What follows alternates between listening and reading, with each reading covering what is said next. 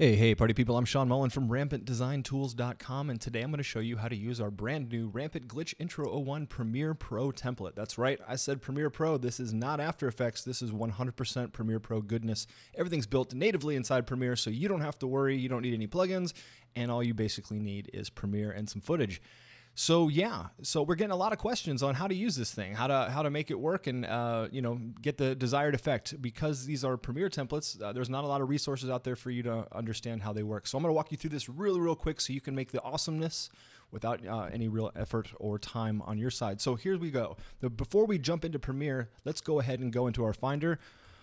This is obviously something, this is Mac, but this works the same on your PC. Find your project file that you downloaded, and what you're going to find is something like this. You're going to find the Rampant Glitch Intro Premiere Pro project file. You're going to find our installation PDF file right here.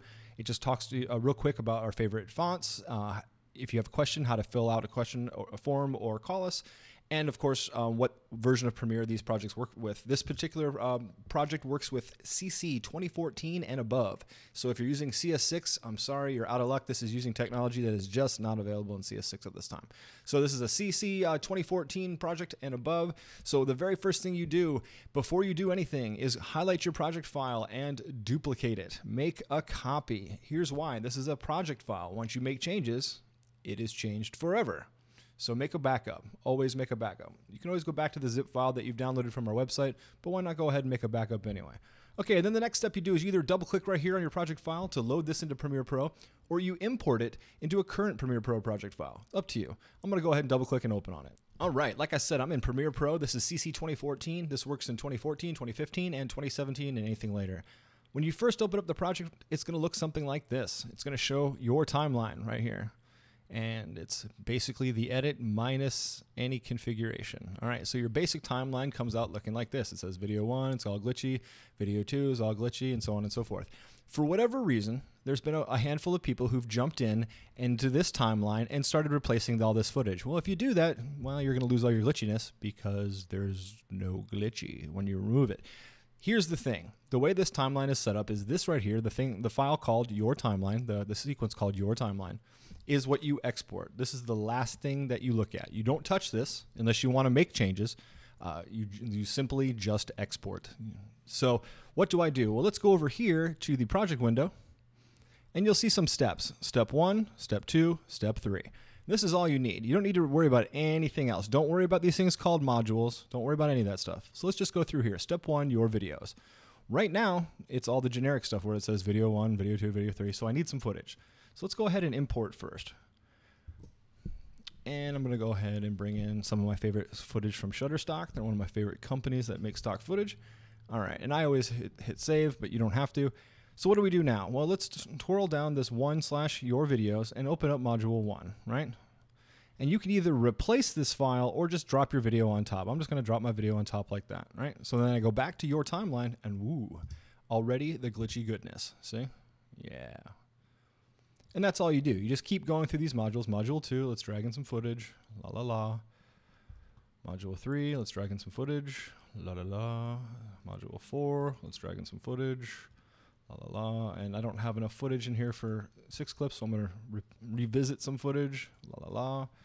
And 6. Same thing. Okay. So then if I go back to your timeline, I've now put footage in modules 1 through 6. So if I scrub through real quick, woo.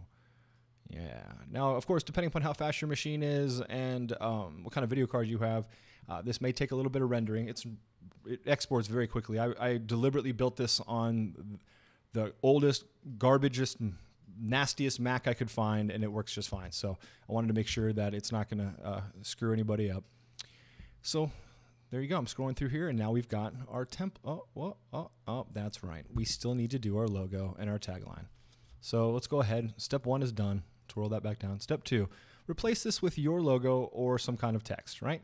So we're just going to go ahead. I'll double click on this, and I'm just going to put in the Rampant logo. So I need to grab that real quick. Okay, I've got my Rampant logo, and this, of course, can be a PNG file or an AI file, an animation if you want, whatever you want it to be. Now make sure to turn off this your logo nonsense so it doesn't show through. And there we go. We've got the Rampant logo in there. So if I go back to our timeline, go to logo module. Oh, there we go. Cool. Now, of course, you can change the color if it's too dark or whatever you want, but already, bloop, got that. So then what's left? Just the tagline.